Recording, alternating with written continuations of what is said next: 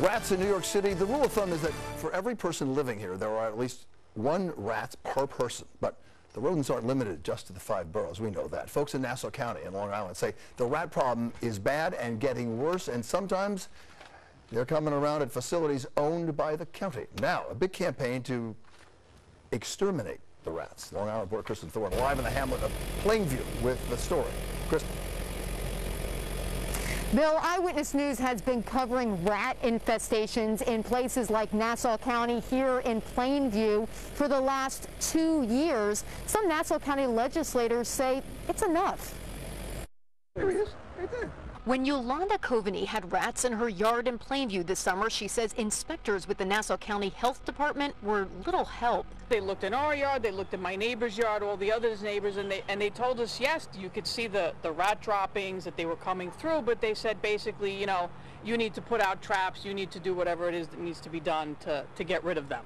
It didn't used to be like that. We always had the traps, the rat traps that we gave to the families that had rats in their yards. It's been about 20 years since Nassau County has done that. The county's rodent extermination program was, well, exterminated from the budget years ago. These officials say it's time to bring it back. This is a program that will actually empower the Nassau County Department of Health to enter residents' private property if they request it and place traps on their properties. County legislator John Ferretti Jr. is introducing an amendment to the county's budget which would add $450,000 that already exists in the budget to the Nassau County Health Department purely to combat rats. Rats have increasingly become a problem.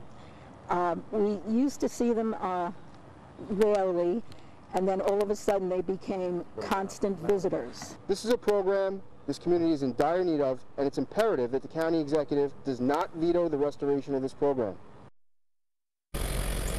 The legislature is set to vote on this amendment on Thursday. I reached out to the Nassau County Executive's office to gauge her level and what she's feeling on this. They released a statement saying that the county executive's budget includes more than a dozen new positions to protect public health, and this will support the county health department's continuing inspection for pest.